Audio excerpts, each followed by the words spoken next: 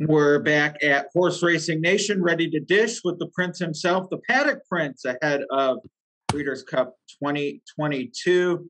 Get the housekeeping out of the way first, David. Obviously, you're going to have Breeders' Cup sheets and no Churchill this week, though. You will have Aqueduct at Aqueduct, Breeders' Cup at Keeneland, and then next week back to Churchill as well. Is that right? Yep. The sheet for Keeneland for Breeders' Cup Friday will be posted after we get off this video. And then for the Saturday sheet, it should be posted around Thursday morning.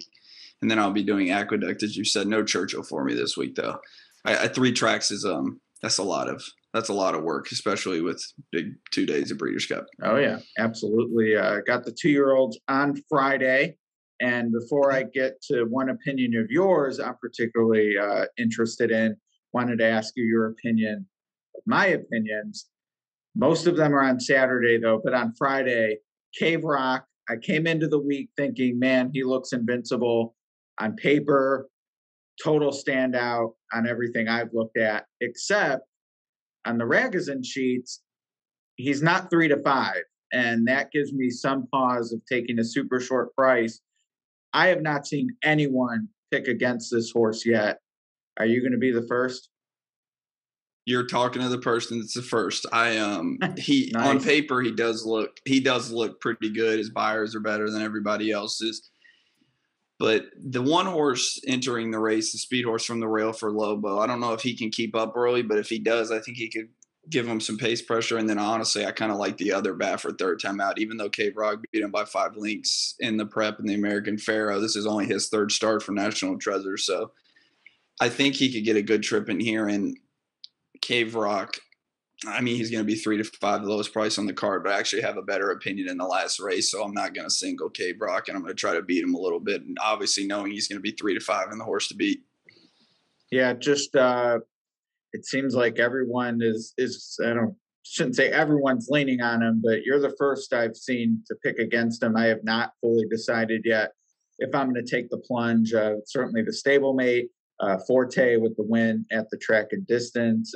Blazing Seven's got a really good number. I'm not sure if this is really the spot for him, given the other talent in the race, but I think it's a deeper race than just Cave Rock and moving on. Yeah, and Blazing Sevens apparently is like the workhorse that everybody's liked at Keeneland since he's got to Keeneland. So I don't know about him, though. Forte beat him pretty handily in the Hopeful. He did come back in the Champagne and win, but I think Forte is a better horse than he is. Forte's also going to get a good trip in this race if there's some pace, because there was pace last time and he already won over the track. I'm not the biggest fan of this horse, and he kind of is what he is. I feel like he's a 92 to 95 buyer horse, and I think there's a couple horses from the Baffert barn, obviously, with some more upside, but it wouldn't shock me if Forte won because there could be some pace in here to set it up for him, and he's got to win over the track if you look much into that.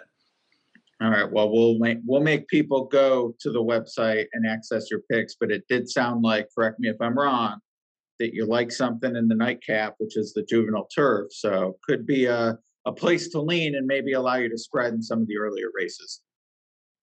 Yep, correct. I think the pick 5 starts off like spreads, and then I think towards the end, I have some opinions towards the end, and I just gave it away. I'm going to play against Cave Rock in the win pool. It's too low to bet in the win, but I do think he's vulnerable there, and I do think there's a good chance he could be the biggest favorite of the weekend. It's the way everybody's talking. It could be close to Flightline level, depending on what price Flightline goes off bet. It could be in that 3 to 5 range. I feel like.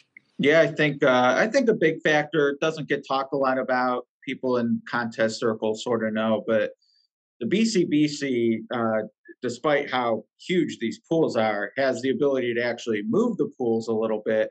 And depending on what people need to do and how much they're willing to risk in the Classic is certainly going to affect the odds on Flightline. My dream scenario would be something like people need to send it in on Life is Good, Olympiad, Taba, Epicenter, whatever, and actually make Flightline very, very playable. I mean, I think he's probably playable even at 3 to 5, but at 4 to 5, certainly very playable. So that would make you right, though, because I think Cave Rock's going to be 3 to 5 for sure.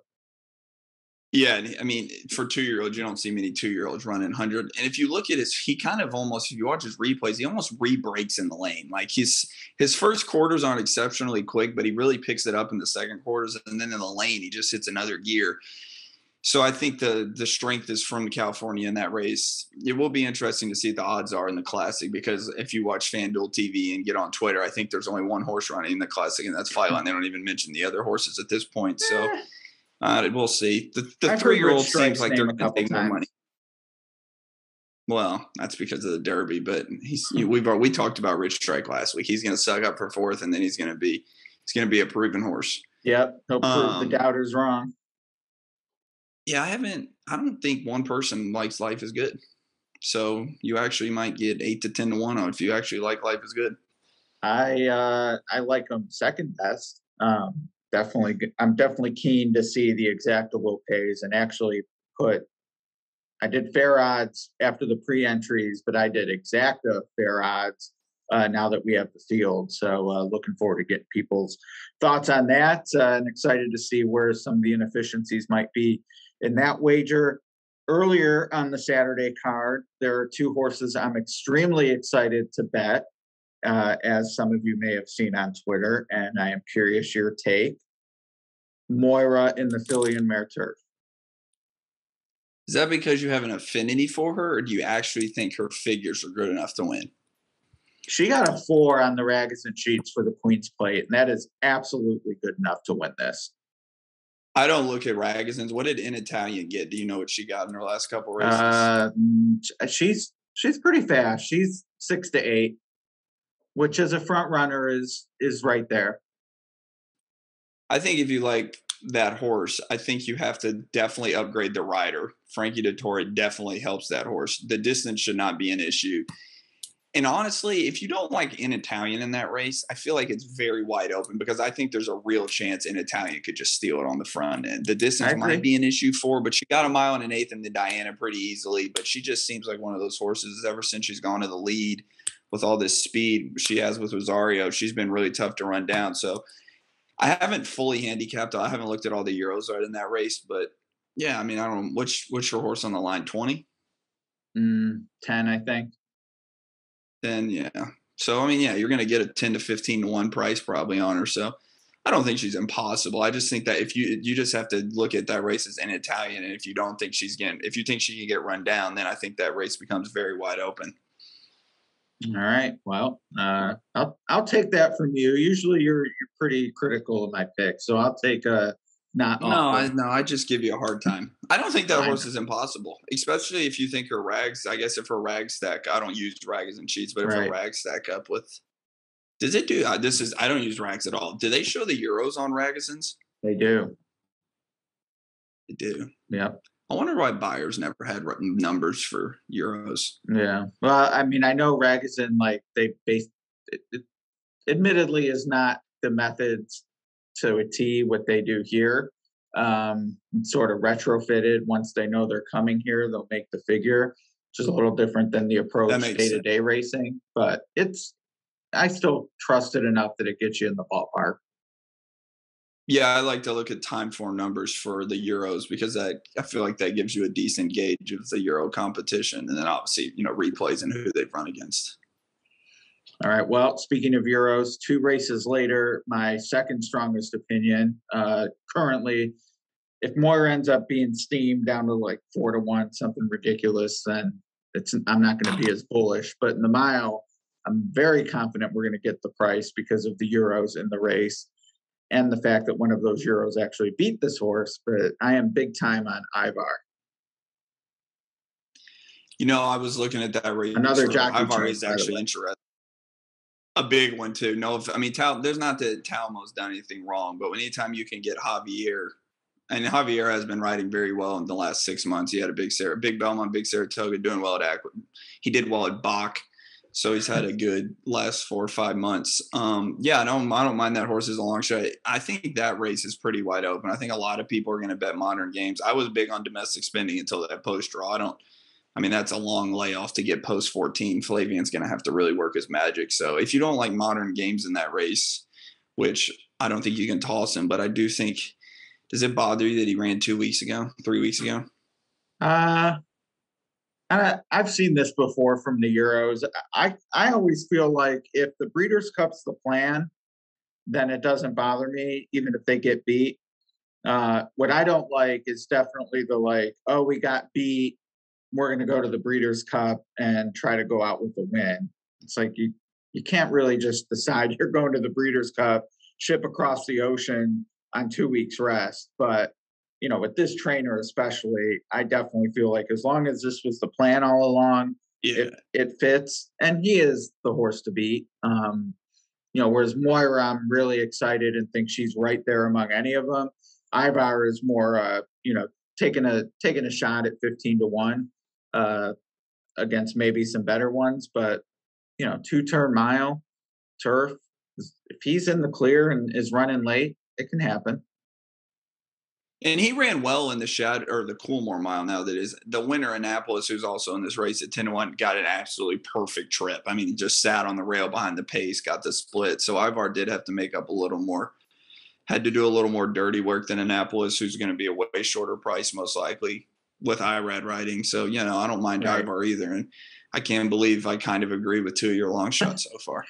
All right. Those are 2 of mine. You did mention you're against Cave Rock in the win pool.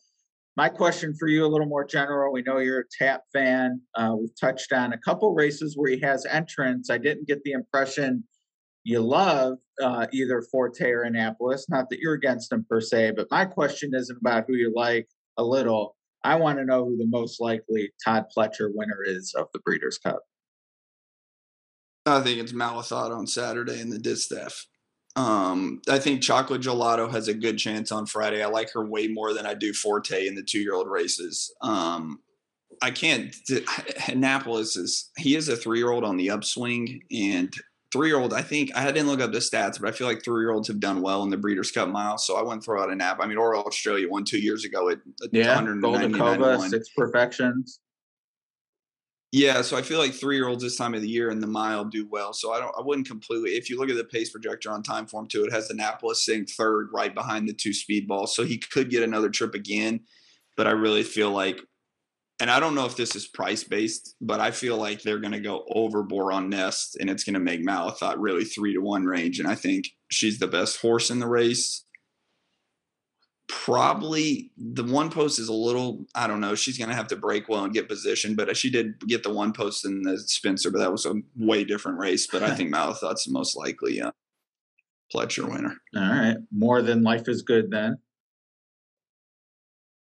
I don't know what Life is Good. He's one of my, I don't know how he's going to win. I mean, he's going to have to go 45, open up, and just hope Flightline for I just don't know how. I don't know a scenario where, I don't know. Maybe we'll see. I actually think there's a better chance of both of them not winning than Life is Good winning, because I just don't see how Life is Good's going to keep up that pace with Flightline chasing it. What if they go 44? I feel like last year Medina Spirit was ridden to be second. 1,000%. He was ridden to be second for the best 3-year-old, because if you looked at that race, everybody thought he was going. He literally made no effort to go. Yeah. He just ran second to prove he was.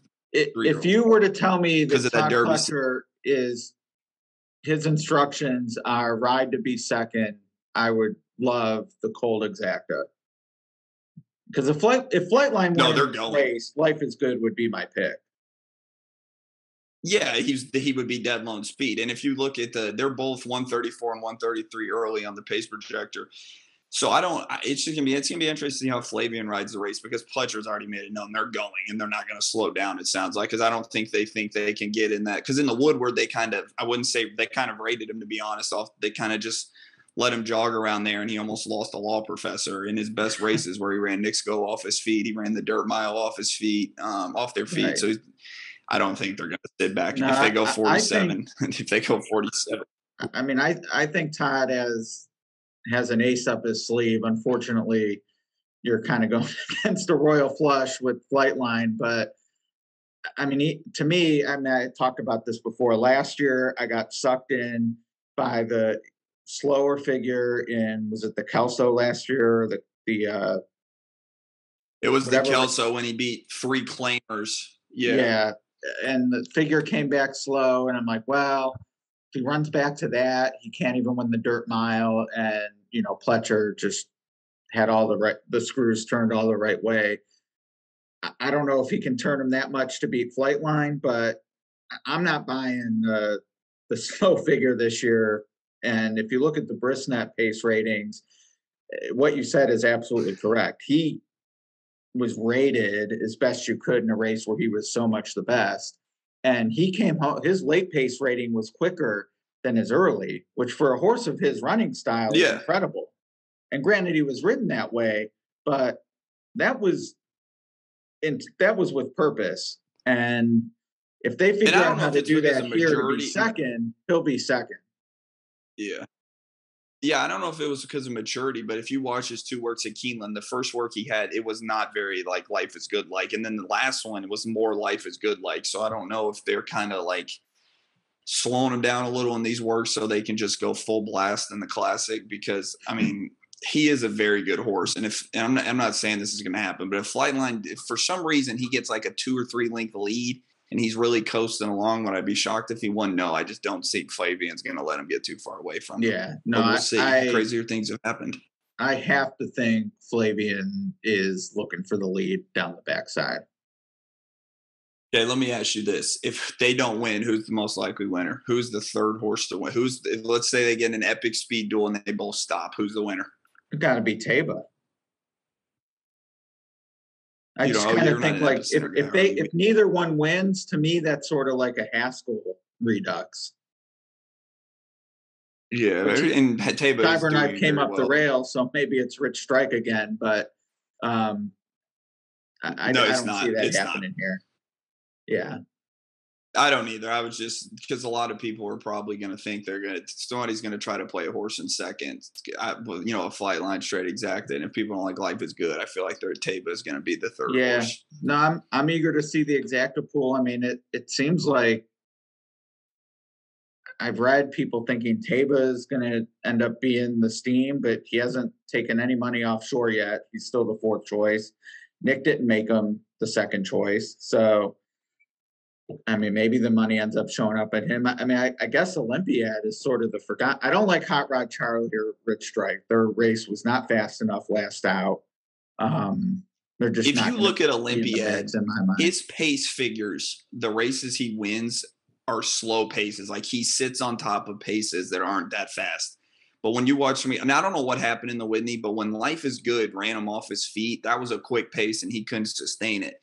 But his wins are. And I agree with you. He's forgotten about. He's probably he's the 3rd most accomplished horse in the country this year when you say behind Flightline and Life is Good. I mean, if he won the race, if he somehow won the race, he would win Horse of the Year. Absolutely. But he's going to be forgotten about him because of the main 2 and then the 3-year-olds. I mean, you're probably going to get 12-1 on him. 10-1, I think, since morning line. You're probably going to get it. And what it shocked, I actually think he has a better chance to win than Epicenter. And Epicenter is going to be twice as probably half his price. I agree. But yeah, goes through Flightline for me. Life is Good. I'm eager. Hopefully they both get to run their race and we see a show. And there is one more race after the Classic, which you will have covered with your Chad Brown looks good in that race, by the way. Is it turf or dirt? It's a turf race, and Chantisar is running, and Technical Analysis is the 2nd choice. Oh, okay. It looks like a Chad Zacta. The Brown show. All right. Well, guess that's it for the dish. Next week we'll wrap it all up. Hopefully talk about us both winning big. Yeah, I hope so. I mean, I've glanced through all the Saturday. Huh? I am going. Are you going? Oh yeah. Where are you going to be? You going to be in wherever they steerage with the rest of the media? It's a zoo at Keeneland for the Breeders' Cup. Oh yeah. It's a zoo, but it's fun there. The weather looks good, so everything. Looks great. Yeah, they put on a good show. I know they're ready, so I'm excited. Yeah, I went to the one in 2015 with American Pharoah, and it was a good time. I've been to a lot. I've been to. Weren't you Tepin's groom then? No, that was the next year. That was the next year. Yeah, I was Tepin's groom, Classic Empire's groom. I mean, that's why the barn was going so good. They had your touch. Hot walking Tepin was the worst 15 minutes of my life. Why was she aggressive? Yeah, and you didn't want to drop that. You didn't want to let that one run off. Yeah, pressure too. That was more nerve wracking than playing for Best coach. horse to ever race at Delta Downs, I reckon. Correct. I don't even know if people know that. It's like a dirt sprint too, isn't it? Well, 2 turns, but 7 furlongs. Yep, I remember that. I think Maina rode in that race. I think it was Maina. I think Maina was right in the first 2 races. Yeah. No, she was all right. Are you going to be playing Aqueduct this weekend? I'm going to look at your sheet and see if there's a price I can when I need a slump buster. That's exactly what Aqueduct is for during Breeders' Cup. If you're bored in between races and you got nothing going, play some Aqueduct. And it's Aqueduct at Aqueduct. Yeah, no, I know it's going to be weird. The scenery is going to change. The signage is all going to be the same. It's going to be different. Yeah, what a vibe. All right, well, hopefully I'll see you out there, or at least exchange some text about successes.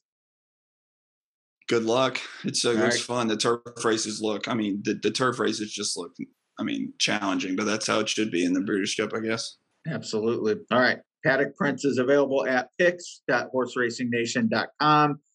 I'll be back throughout the week along with Sarah Badwi, plenty of other information about the races to come. And we'll be back with David next week. Good luck, everybody.